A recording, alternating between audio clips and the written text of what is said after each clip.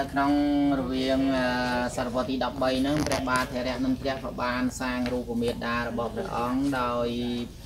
មានផតាងសម្ពុតនេះជាសម្ពុតបាទហើយនឹងមានប្រវត្តិចកេះជាសម្ពុតបាទនេះហើយពមេតារបស់ព្រះអង្គកាលនោះក៏ជាព្រះនាងដែលបានត្រាស់ដឹងមួយអង្គដែរនៅក្នុងសាសនាបកោនេះគមនោពោធិសត្វគឺជាព្រះនាងទី2របស់សាសនាបកោនេះគមនោនៅក្នុងនោះក៏មានផុសតាងច្រើនទៀតដែលបានឆ្លាក់នៅក្នុងប្រាសាទនេះដើម្បីឲ្យយើងបានដឹងថាព្រះអង្គគឺជាព្រះនាងនេះទី2ព្រះអង្គបានឆ្លាក់អំពីប្រវត្តិព្រះមេដារបស់ព្រះអង្គសោយទីវង្គតហើយនៅក្នុងនោះក៏មានស្ដេចជជននេះព្រះអង្គលោកក៏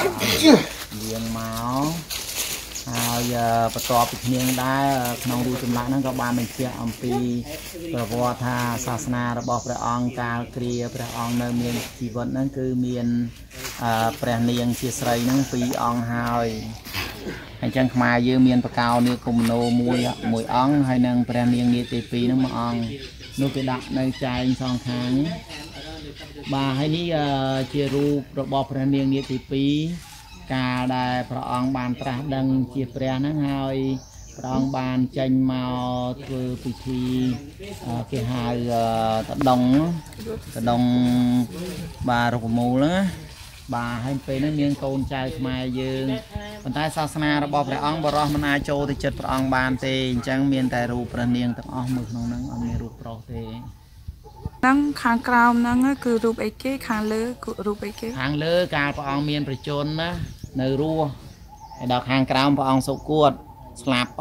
ចាព្រះអង្គលោកស្លាប់ចាហើយនៅក្នុងហ្នឹងគេបានឃើញពនាងស្ត្រីទាំងអស់ហ្នឹងក៏ចូលទៅគាល់ព្រះអង្គកាលដែលព្រះអង្គនៅមានប្រជជនហ្នឹងព្រះអង្គដើរធ្វើទៅដងរុក្ខមូលនិយាយបាទនេះការប្រវត្តិព្រះនាងនាគទី2ព្រះអង្គបានត្រាស់ដឹងហើយព្រះអង្គក៏បានធ្វើទៅដងរុក្ខមូលតាមផ្លូវបាទនោះយើងឃើញផ្កាជូកត្របាតជើងរបស់ព្រះអង្គនឹងមានពនាងអង្គទៀតនៅពីក្រោយហើយប៉ុន្តែអាចារ្យនោះត្រង់ថាមានតម្រៃមានអីមកថ្វាយគុំព្រះអង្គតាមផ្លូវប៉ុន្តែមានមកុដនោះមកុដរាជនោះនៅពីលើហើយបានដែរតាមព្រះអង្គមកុដទេនេះនៅក្បែរព្រះអង្គនៅខាងមុខនៅពីលើតម្រៃហ្នឹងមានមកុដហ្នឹងដែរតាមព្រះអង្គណាបាទអញ្ចឹងនិយាយទៅព្រះនាងនាគទី2ហ្នឹងព្រះអង្គលោកបានត្រាស់ដឹងជាព្រះហើយក៏ប៉ុន្តែរាជវេទិឆានហ្នឹងក៏ត្រូវឲ្យព្រះអង្គឆ្លាយទៅជាស្ដេចចក្រពត្តិនៅពេលនោះដែរបាទមានវាសនាហើយខាងលើគឺរូបអីគេខាងលើហ្នឹងគេបាននិយាយពីទំនាយព្រះអង្គក៏បានប្រាប់ទៅជាពលរដ្ឋខ្មែរដឹងថាថ្ងៃក្រោយទៅសាសនារបស់ព្រះអង្គនឹងបាត់បង់ដោយសារតែមានមាមកជ្រែកពេលហ្នឹងមាហ្នឹងក៏បានដាប់បំផ្លាញរូបចម្លាក់តាមប្រាសាទតាមព្រះវិហារអីចឹងណាឬហើយទៅព្រះអង្គឲ្យតម្រៃហើយនឹងខ្លាដែលជាសត្វមានឫទ្ធិអំណាចហ្នឹងជានីអីហ្នឹងយករូបចម្លាក់បដិមាកររបស់ព្រះអង្គទៅលាក់ទុកនៅតាណាមួយមកឲ្យពួកមាហ្នឹងយកចឹងហើយបាទវាមានប្រវត្តិប្រាសាទវាលព្រះ1000ដែលមានព្រះរាប់ពាន់នៅក្នុងព្រៃហ្នឹងណាបាទរហូតមកដល់សប្តាហ៍ថ្ងៃហ្នឹងបាទប្រវត្តិខាងនេះមានន័យថាការព្រះនាងនាគទី2ព្រះអង្គលោកដាក់សិក្ខាបទពីសាសនាហើយក៏បានយកព្រះស្វាមីនិងដឹកនាំព្រះនគរកាលនោះព្រះស្វាមីរបស់ព្រះអង្គឈ្មោះព្រះបាទសូរ្យវង្សទី2ដែលយើងហៅសូរ្យវរ្ម័នទី2នៅកាលដែលព្រះអង្គជាស្ដេចសឹកសង្គ្រាមហើយក្នុងនោះព្រះអង្គបាននៅសល់ចំណងដៃបុត្រពីរព្រះអង្គបាទបុត្រស្រីជាប្អូនពៅមានព្រះនាមថាព្រះកែវចេស្តាហើយចំណែកបុត្របរោះហ្នឹងគឺជាព្រះបាទធរៈនន្ទរៈដែលបានត្រាស់ដឹងជាព្រះសេរអាមេត្រីនឹងឯងបាទនោះមានរូបគេមាន2មានព្រះនាងកំពុងតែមុជទឹកឲ្យចាអញ្ចឹងហេតុអីព្រះសូរ្យវរ្ម័នហើយសូរ្យវង្សដូរឈ្មោះអញ្ចឹងអត់ទេនៅក្នុងប្រវត្តិការគ្រប់គ្រងប្រទេសរបស់ខ្មែរការព្រះអង្គនៅជាស្ដេចសឹកសង្គ្រាមគេហៅជ័យវរ្ម័នដល់ពេលព្រះអង្គបានសោយរាជគេលែងប្រើពាក្យជ័យវរ្ម័នហើយគេប្រើពាក្យថា សូរិយវង្សវិញបាទចឹងមាន2ណាចាំបានជ័យបរម័នឬក៏សូរិយបរម័នអាហ្នឹងគេសំដៅទៅលើកងទ័ពមានន័យថាមេទ័ពស្ដេចសឹកសង្គ្រាមមិនមែនជាស្ដេចដឹកនាំប្រទេសទេតែបានសោយរាជគេដូរឈ្មោះបាទរូបហ្នឹងរូបអីគេរូបនេះជារូបខែនៅលើប្រាសាទហ្នឹងធ្លាក់ចូលមកអូហើយនេះជារូបនាងព្រះមេត្រីហើយព្រះមេត្រីនឹងទូលផ្កាឈូកទេនេះផ្កាឈូកនេះគឺផ្កាឈូកហ្នឹងណាបាទគឺផ្កាឈូកហើយនៅពីលើចឹងរូបព្រះនាងនៅពីលើទេនៅពីលើកន្លែងដែលវាខ្វះវាបាត់ព្រះអង្គលោកបានឆ្លាក់ទុកនៅក្នុងផែវកន្លែងប្រាសាទចែកដីរបស់ម្ដាយព្រះអង្គហ្នឹងថាព្រះអង្គជាព្រះណាហើយមានព្រះមេត្រីនេះព្រះមេត្រីគេបានមាន3អង្គជាព្រះអង្គជាព្រះហើយព្រះអង្គជាស្ដេចសឹកសង្គ្រាមហើយព្រះនាងនាទី2ហ្នឹងធ្លាប់បានធ្វើសង្គ្រាមជាមួយទូសរដ្ឋណាបាទមានន័យថាព្រះអង្គលោកបានទាំង3នៅក្នុងលោកទាំងព្រះទាំងសាសនារបស់ខ្មែរយើងហ្នឹងទាំងព្រះទាំងសាសនាហ្នឹងមួយហើយបានព្រះមហាក្សត្រព្រះអង្គជាម្ចាស់ក្សត្រីហើយបានព្រះអង្គជាស្ដេចសឹកសង្គ្រាម3ព្រះនាងនាទី2ហ្នឹងខ្លាំងប្រកែណាហើយកាលនោះព្រះអង្គបានពង្រួមខ្មែររវាងអ្នកកាន់ព្រហ្មញ្ញសាសនានិងអ្នកកាន់ពុទ្ធសាសនាហ្នឹងឲ្យមកជាសាសនាតែមួយហើយសង្ឃមានរូបចម្លាក់នៅអង្គរវត្តហ្នឹងជាភ័ស្តុតាងបាននេះយើងមើលរូបនេះព្រះអង្គលោកបានឆ្លាក់ទុកពីប្រវត្តិហ្នឹងព្រះនាងនាទី2បានធ្វើធម្មទេសនាប្រដៅអ្នកកាន់ពុទ្ធសាសនានិងអ្នកកាន់ព្រហ្មញ្ញសាសនាគោលបំណងធំរបស់ព្រះអង្គឲ្យខ្មែរទាំងពីរសាសនាហ្នឹងរួបរួមគ្នាចឹងហើយបាននៅក្នុងរាជការរបស់ព្រះនាងនាទី2ប្រទេសខ្មែរយើងហ្នឹងបានរួបរួមសាសនាទាំងពីរហើយបានដឹកនាំពិភពលោកហ្នឹងដែលមានប្រទេស121ប្រទេសជាចំណុះខ្មែរ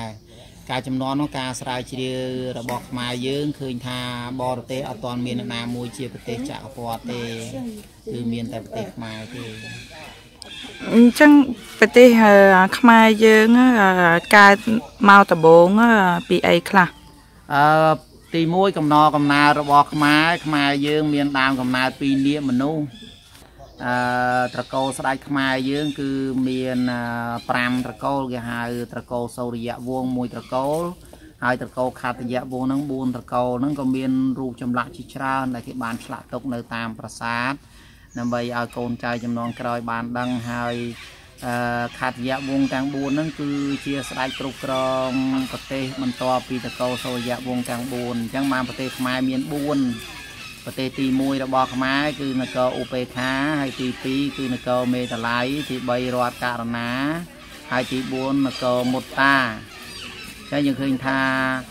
ប្រទេសទាំង4ហ្នឹងសពថ្ងៃសៀមហ្នឹងលៀនពៀនយក1យួនហ្នឹងយក1ហើយលាវហ្នឹងយក1ហើយសពថ្ងៃហ្នឹងកំពុងតែនាំគ្នាបំពេញចូលមកយកនគរកណ្ដាលហ្នឹងណាខ្មែរយើងមានត្រកូលដូចខ្ញុំបានជម្រាបចឹងមាញ់គឺយើងមានត្រកូលជាមនុស្សនាគហើយនាគហ្នឹងមាននៅសល់ឈ្មោះដល់សពថ្ងៃគេហៅនាគលវោហ្នឹងមានចំនួន500ហើយបានត្រកូលនាគមនុស្សហ្នឹងមានសូរិយវង្ស1ត្រកូលហើយនិងខត្តយវង្ស4ត្រកូលហើយស្ដេចខ្មែរទាំងអស់បាទមិនមែនធម្មតាដោយខ្ញុំកើតមកក៏ខ្ញុំមានអាចារ្យដែរគឺខ្ញុំហ៊ាននិយាយគេវិណាក៏មិនហ៊ានធ្វើអីដោយសារតែខ្ញុំក៏មិនមែនជាមនុស្សធម្មតាខ្ញុំជឿថាអ្នកទាំងអស់គ្នានឹងប្រកាសជាទទួលស្គាល់ខ្លួនឯងថាគ្រាន់តែជាមនុស្សទៅរៀនសូត្រពីគេតែប៉ុណ្ណោះមិនមែនជាអ្នកប្រាជ្ញរបស់ខ្មែរពិតប្រាកដទេអញ្ចឹងអ្នកទាំងអស់គ្នាគួរតែស្ដាប់ខ្ញុំខ្លះត្រូវទទួលយកការពិតថាប្រទេសខ្មែរមិនមែនដូចជាប្រវត្តិសាស្ត្រដែលអ្នកសរសេរទេហេតុអីចឹងបើយើងកាលនោះជាប្រទេសចក្រពត្តិហ្នឹងហេតុអីអារម្មណ៍អស់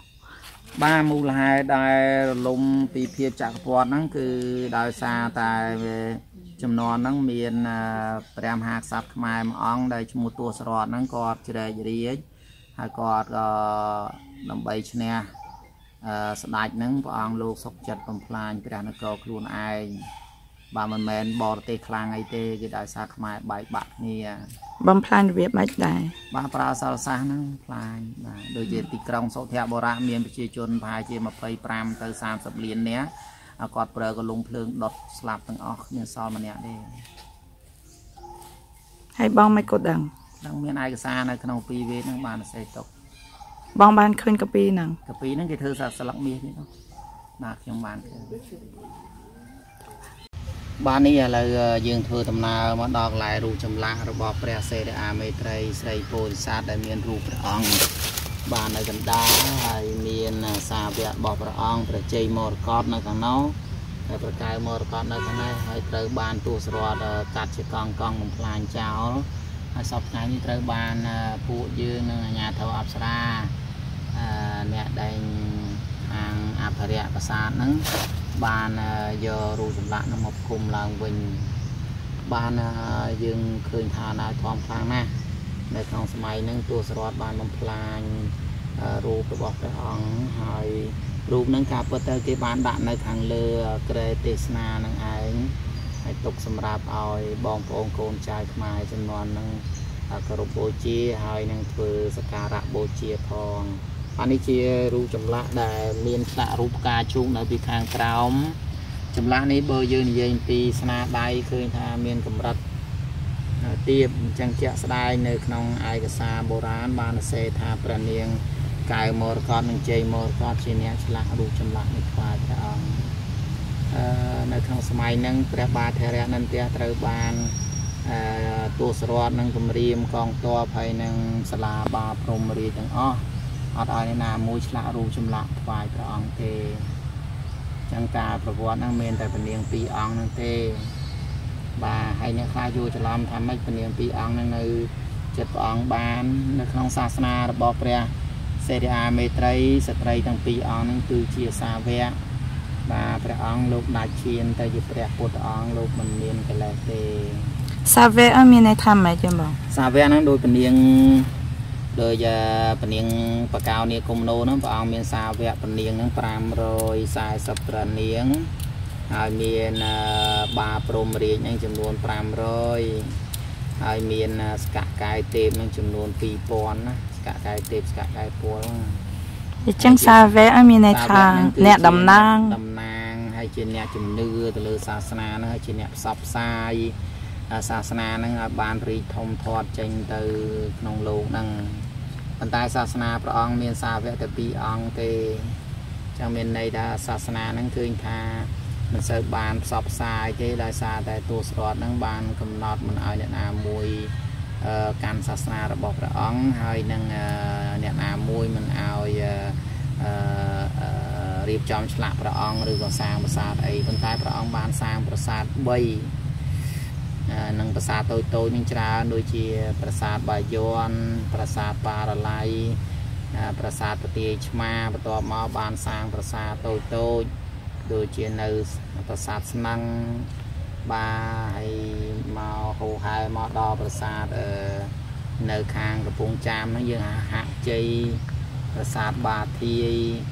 ហើយទៅដល់ស្រុកប្រស្ដាច់ហ្នឹងមានប្រាសាទព្រះពាន់មានប្រាសាទក្តីអង្គមានប្រាសាទច្រើននិយាយរួមទៅប៉ុន្តែតូចបាទគេឃើញស្នាមប្រហោះរបស់ព្រះអង្គបានឆ្លាក់ប្រាសាទហើយនឹងបានសាងវត្តជាច្រើននៅក្នុងប្រទេសជាតិខ្មែរយើងខ្ញុំបានឆ្លងកាត់គ្រប់កន្លែងខ្ញុំទៅស្អាតជាផងចឹងហេតុអីយើងអាចសន្និដ្ឋានគឺរូបហ្នឹងរូបស្រីនេះរូបនេះស្រីហើយរូបនេះរូបស្រីដល់ព្រះអង្គប្រុសកដាលហ្នឹងប្រុសនឹងព្រះបាទធរៈនន្ទៈហ្នឹងដែលបានត្រាស់ដឹងជាព្រះសេរីអាមេត្រី